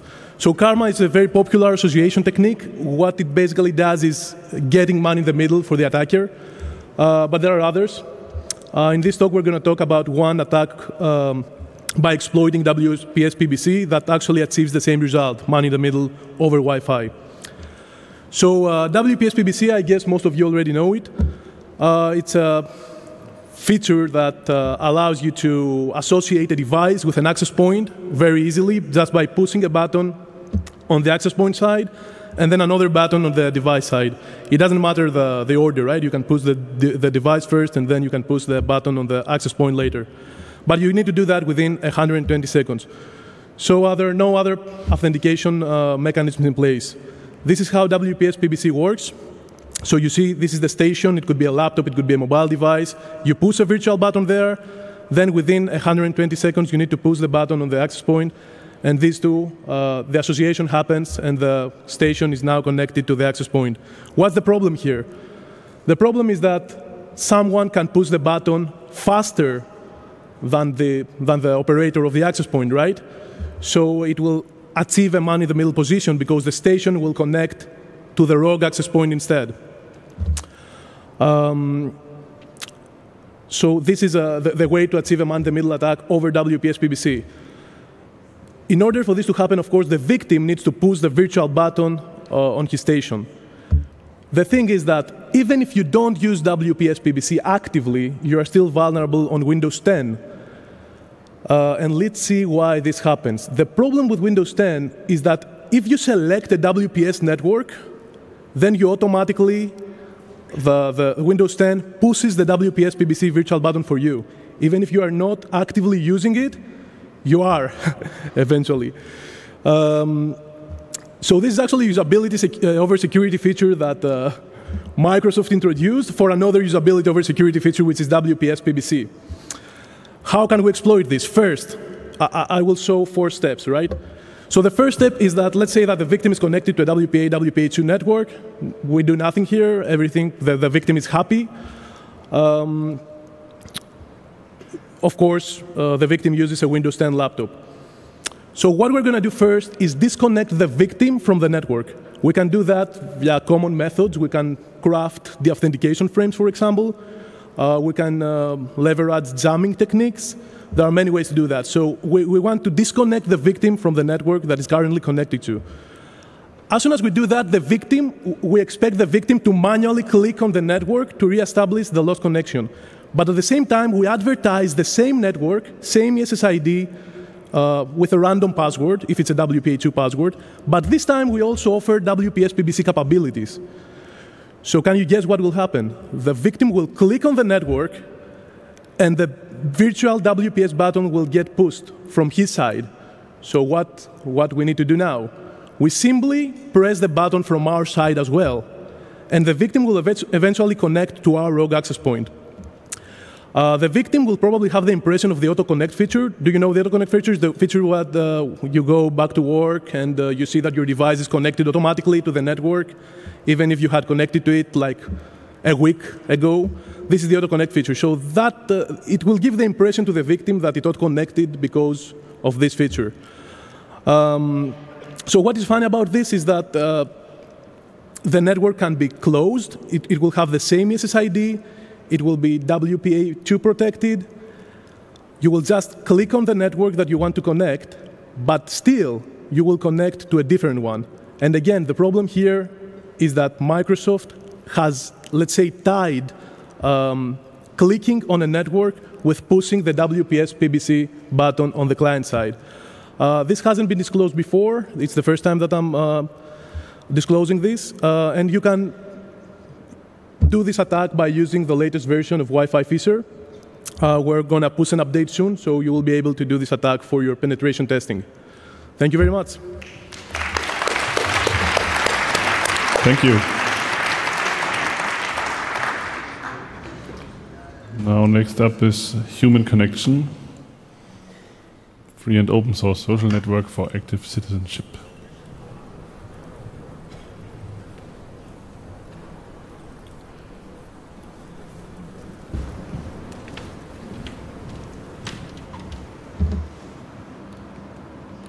Okay, hello everyone. My name is Robert. I'm one of the developers of Human Connection, which is a free and open source social network for active citizenship. Now, I want to highlight a problem. Let's say you are a user of a social network, for example, Facebook, Twitter, YouTube, and you use the social network as a primary source of information. Then you are not in control of your newsfeed anymore. Why? Facebook, YouTube are private companies. The source code is closed source, and the algorithm determines what information you will see, what content you see, if they run ads, also what ads you see. And that's why I demand that social networks should be free and open source software. The definition of free software: the users control the program. Non-free software is if the program controls the user. That is the case for Facebook, YouTube, and Twitter. Therefore, we are developing a free and open source social network, which is funded by donations, and we are almost sustainable. We need 30K per month for a team of 10 people. And I'm showing you this chart because I want to show that this works. There's a market, let's say, for donation-funded software. Also, I want to highlight that free software is very important that free software is funded by donations. Why? Facebook and YouTube have their advertising customers, and they will probably implement features that are not in the interest of the users, right? Free software is community-driven, and since the users control the program, features should always be in line with the interests of the user. So Facebook will show you ads. That's definitely not in your interest. Facebook will collect your data. That's also not in your interest. Whereas free software will not do that. Human Connection is free and open source software. We will not show you any ads, and also we are not collecting your data. Or if we do it on a certain purpose, and you can see our open source code on GitHub and see how it works. So, We are currently in a technology transition. You can check out our current staging environment. It's called Nitro. You can see a link on the right side. You can also see the login credentials on the right side. You can go there right now and try it out. Since we are in a technology transition, I will tell you what we're using. For this version, we are using Vue.js in the front end, and we're using Node.js on the backend side. Both parties communicate through GraphQL as an interface, and on the backend side, we're using Neo4j as the primary database. The former version, we have 4,000 users, and 2,300 of them are active donators. Yes, and probably you have heard about similar initiatives like that. You probably know Mastodon, you probably know Diaspora, and there are many more. And we want to collaborate with these. There's good news. There's a W3C standard, which is called ActivityPub. It's like a language, how different social networks can communicate with each other. That is, they can exchange content. And from the user perspective, it doesn't really matter which social network you should join. Well, that's the dream. And we're not implementing it yet, but we are intended to do so. And we have bi-weekly meetings with other social networks, including Commonector, WeChange, and even Nextcloud. They all are interested in implementing ActivityPub, and we're trying to learn, get familiar with it, and eventually implement it. If you want, you can join us. Here's the chat for our, let's say, we call it the Open Apps ecosystem, the network of the networks. And we are also having a weekly meeting for the open source community. And that's the link on the right side. We have weekly meetings, and we try our best to onboard open source contributors. We do pair programmings, we do video conferences. Feel free to join us. That's all I have. Thank you very much. Thank you. Next up is iOS privacy.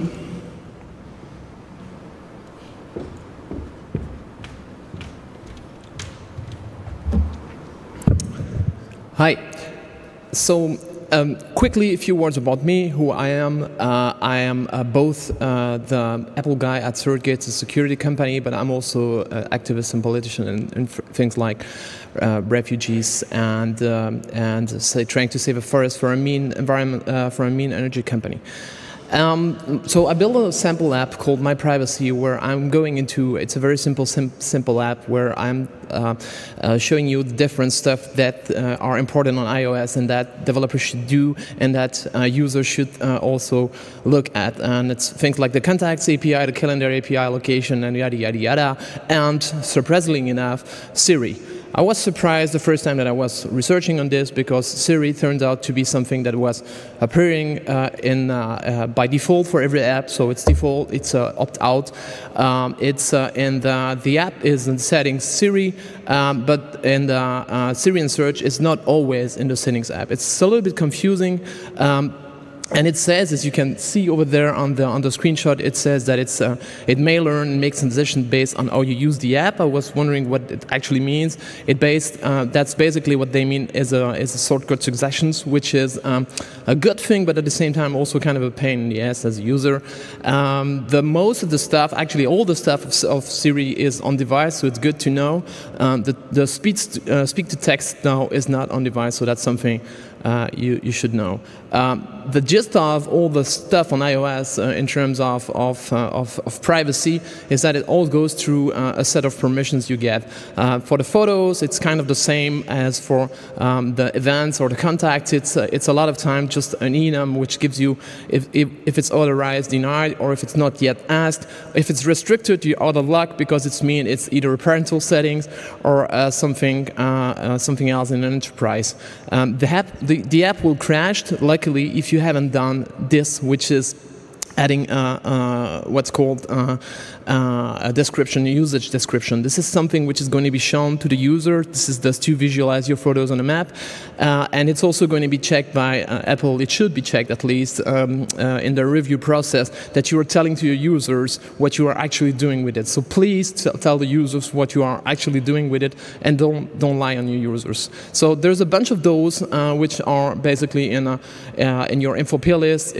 They all start with privacy, and you have to explain whatever you're going to do with calendars or Bluetooth or whatever. You can also ask again, that's something good to know, by calling this URL, which is basically the open settings URL string. It's not going to pop up the permission settings anymore, but it's going to be the user is going to be able to land up in this page, which is basically in the privacy over there. So you have to always check the authorization status, obviously, and there are ways that you can retrieve data from, for example, from a metadata. If you get, for example, the location over there. So this is going way too fast. Please use the pickers. That's very important because if you don't use the pickers, then people will have to give access to the full thing. Also, if you want to be a good developer, please only pick up a set of data and don't take everything else, because that's what a bad developer would do, and that's take a lot of information. That's what an ugly developer would do, take all the information for all the server, upload it on the thing. So please don't be that guy. Have a good karma, and just also you don't need to ask the permissions. A lot of time you can use against the picker. There's something else on the contacts API as well, where you can only have one of the pickers. Also, the contacts have a location, even if they don't have a latitude longitude, because if they have a postal address, you can retrieve this. So with like geocoding, so this is something to know. You can also, the other thing that I wanted you to know is that the location API is interesting because MapKit already knows where I am, even though I didn't allow him to tell him. You might think it's because of the region settings, but it's not. It's most probably the IP address. I would prefer if they actually ask me before they centralize this map on where I am. On the location API, when you request the authorization, you have to use when in use or always. Please do not directly ask the full Monty. Ask first this, and then you would be able to avoid this guy, because the second time you will ask, you will have only this. And that's basically, I'm running out of time. There is something on the calendars which is taking all the thing. If you want to know more about this, just get in touch with me. I will be happy to show you this. Thank you for this animated slideshow. Nice. All right, next up is Tree Area Network.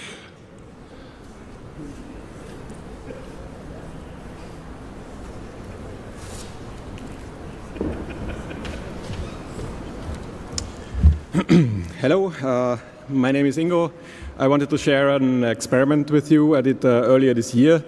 It's called Tree Area Network. And when I put up this presentation, I basically thought, well, it's actually a bunch of holiday images I share with you.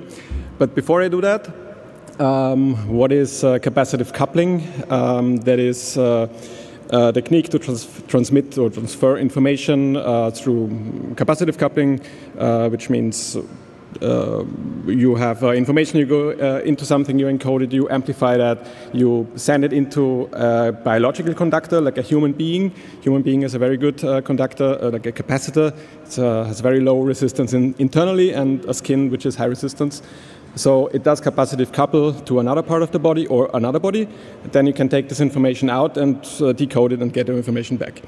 That works with humans, that also works with plants. So what I did at the DynaCon Digital Naturalist Conference in 2018 in Phuket in Thailand is I wanted to try out capacitive coupling devices I built for e-textiles in the first case, but the experiment was to use it on trees and, if possible, to use it to send information from one tree to another, and then use the jungle as a network and send one bit of information from one side of the jungle to the other side of the jungle. So I wanted to try it out if it works at all. That was the first experiment. I just stuck these capacitive plates on some plants, and you see my face, it didn't really work. I don't know if you see the oscilloscope, it's picked up very, very low signals. That was the second attempt. I wrapped around the capacitive, like the electrode around the tree, and it worked much better. You see that in the signal. Picked up very good signal, so I can decode information again. What could I do? I could transmit data for 5.4 meters from one tree to the bottom of the tree. That is how the schematics looks like. The transmitter is a simple resonant circuit transmitting a carrier wave of 300 kilohertz. Receiver is basic radio stuff, amplifying and filtering, basically. That is how it looks on a tree. Left is the transmitter with a sensor. It transmits the data over the tree, picked up by another part of the tree on the right side, and sent to a computer. The data is sent over serial to a computer to read out. That's some details, what the implementation can do, a simple on-off keying. The next step was the costume TAN, tree area network for tree huggers. So how do we pick up information from trees? We can hug the tree. It does capacitive couple from the tree to the human body. We can then get the data out of the human body. And that's what we did. We decoded information, we don't understand what it says. So the scientist is reading the signal from the probe, from the human probe, getting the data from the tree. Right. So if you want to try that out yourself, everything is up on GitHub and on my webpage. Try it out. Have fun. Thank you very much. Thank you.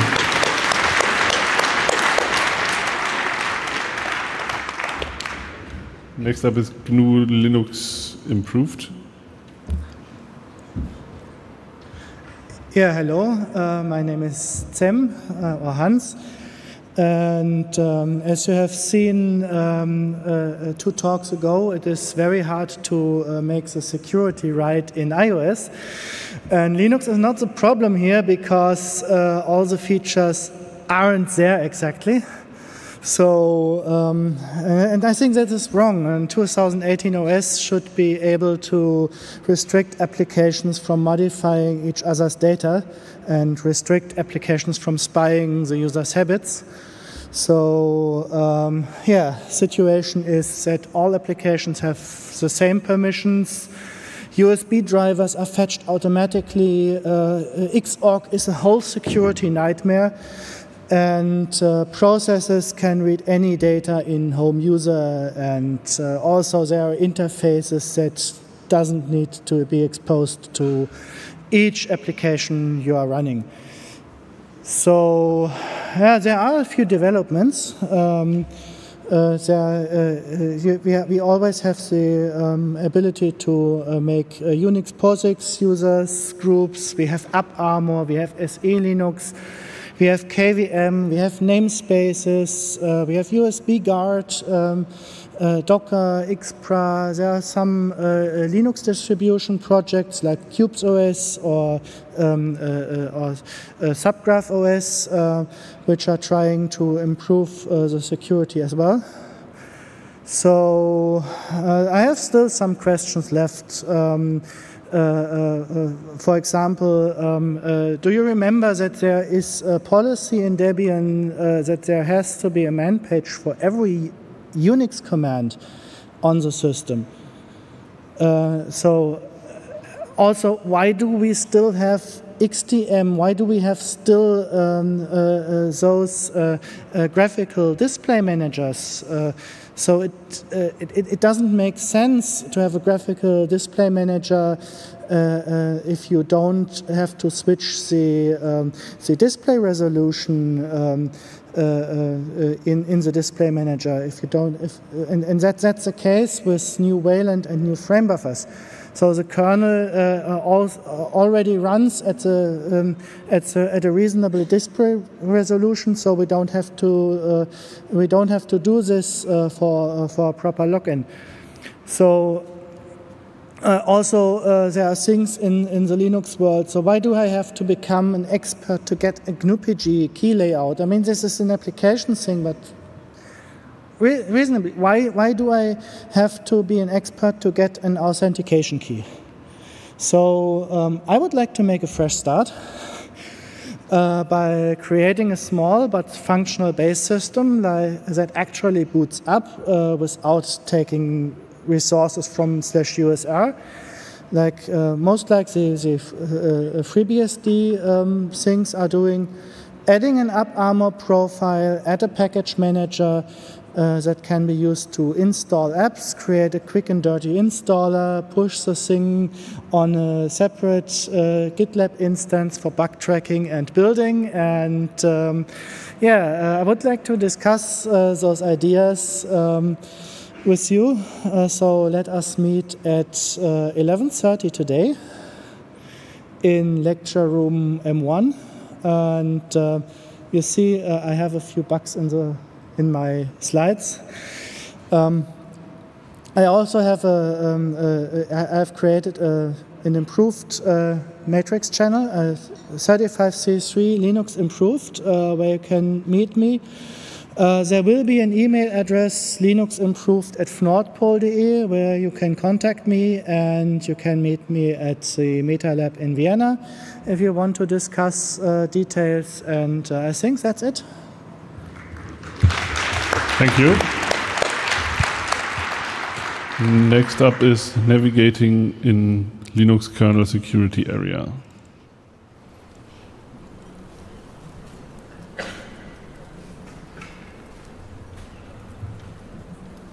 Hello. My name is Alexander Popov. I'm the Linux kernel developer and security researcher, and I want to tell you about navigating in the Linux kernel security area. Linux kernel security is a very complex area. There are various key concepts there.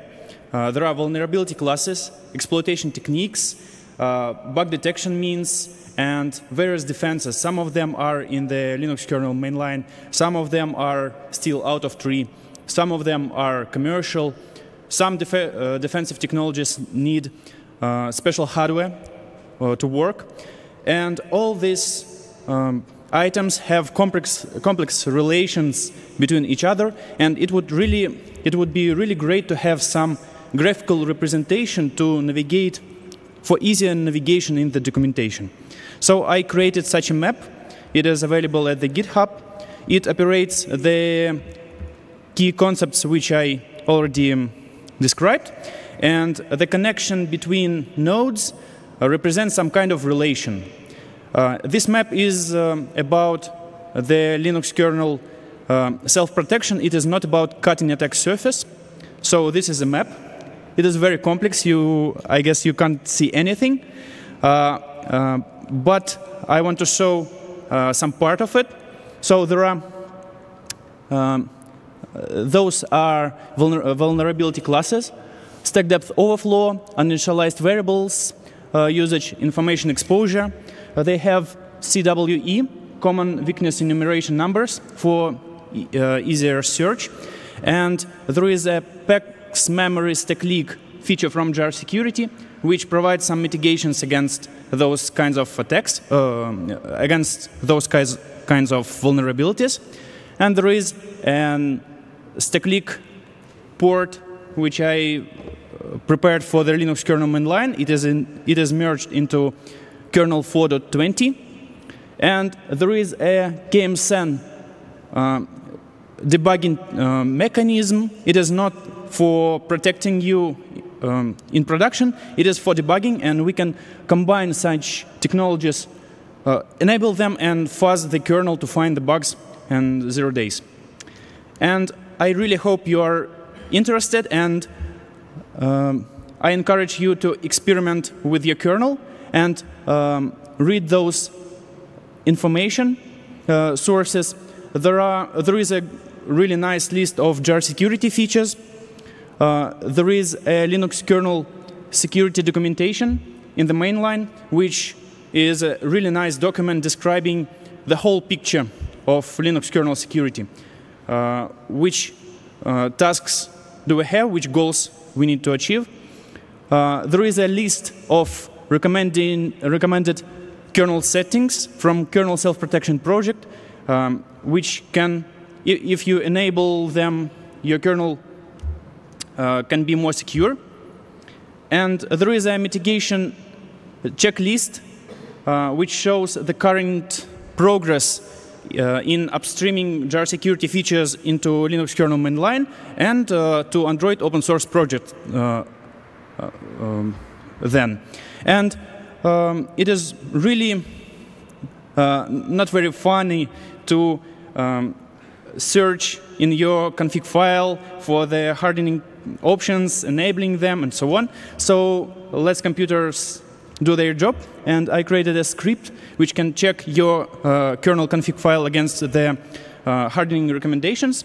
And you can just run it with your config file, see the recommendations, and then go to the map and see where in the documentation you should read about this particular feature. So thanks for your attention. You can catch me here at the Congress. You can write me emails. Linux kernel developers really like plain text emails. And the main point, enjoy the Congress. Thank you.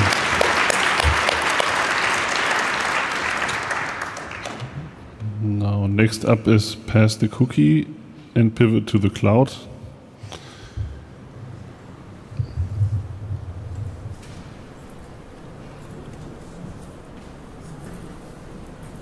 Hello, everybody. My name is Johan. I'm a security engineer and professional penetration tester.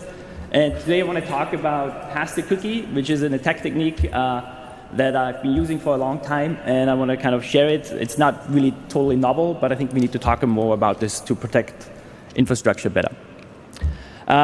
So what are cookies? I think we don't have to talk about that much. Everybody knows about cookies. They're used for security, for authentication, and establishing a session between a client and a web server. And it usually is a single key to the kingdom, which means if you steal the cookie, then you get access to the web application. There was a lot of talk about 4 or 5 years ago with Firesheep that was really, really good, right, where we kind of, the entire industry stepped up and we kind of deployed SSL much more widely, which is very, very good, and everybody should use that. But what I want to talk about now is sort of other techniques somebody might deploy or leverage to steal your authentication cookies. So think about it. A cookie might be the single key. Who here uses AWS or Microsoft Azure? A cookie might be the single key to your entire virtual data center. So if you have like a data center, a building, you imagine, right? The cookie is the key to that building. Or personally, if you have cryptocurrency or finances, right, or Facebook, the cookie might be the authentication token to get an attacker in. So what is pass the cookie? So as you can tell, it's very much similar if you're familiar with pass the hash, right? It's the same concept. You have the token, you pass it, and you pivot through the environment. So an attacker might be after valuable assets, valuable hosts in your infrastructure where there might be powerful cookies available. And as I said, I've used this many, many times during adversarial emulation to achieve mission objective. So how can you kind of get at the cookie in the first place? So pass the cookie is sort of a post-exploitation technique, which means the host that we talk about is already compromised. So imagine a phishing attack. There's a beachhead established in the organization and the company, that, and then the adversary starts pivoting through the environment, right? Maybe even compromise the domain controller. So at that point, they have full capabilities within the company. But they still have not pivoted what I call the pivot to the cloud. So now they can go find an administrator of the subscription or the AWS account, compromise that machine, and then they can pass the cookie. They steal the cookie using some of these techniques here, and then they pass the cookie to pivot to the cloud infrastructure. The one thing I want to point out here is process dump, which is sort of a very, very simple tool. But cookies are not just stored in processes of browsers, right, or on the disk from a browser perspective. Cookies, you can also find them in other applications that do authentication. So somebody might use process dump to kind of dump all the processes in the machine and look for cookies. So yeah, and then how do you pass the cookie? In the past, like 4 or 5 years ago, right, you had to install some extensions and so on. Now it's really simple. You use the developer console. You just go in the console and set the cookie, or there's even UI, like Chrome has a nice UI to set the cookie. Yeah, I want to point out cookie crimes, which right now I work at a place where we have a lot of Macs. So I had to look for techniques on how to do this on a Mac. And there's great research done. And there's something called cookie crimes that uses headless Chrome to allow you to steal the cookies. So here's a simple example how you might compromise GitHub. Right?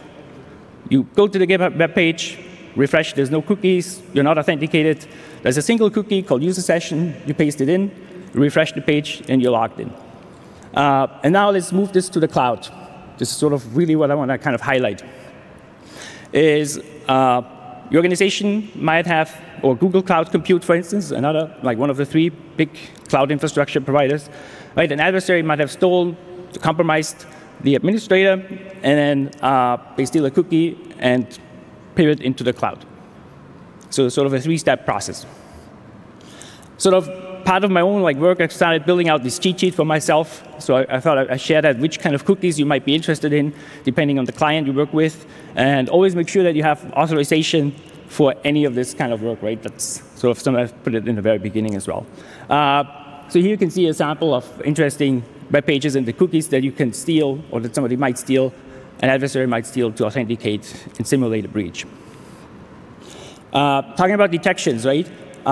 There's things that we kind of have to do is like monitor for process dumps, monitor for access anomalies, monitor for unusual activity on websites, and I want to move forward and talk about mitigations also, right? Deleting cookies on the machine regularly is very important. Delete the session cookies, right? If you, and this is one thing I want to highlight, right? If you are not the only administrator on your machine, it is not your machine. Anything on it belongs to everybody else, or any other administrator on the machine also, right? That is very, very important, especially if you work in a company. Never use your company laptop to perform work. Thank you.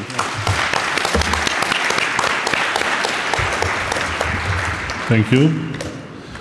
Next up is War on Drugs.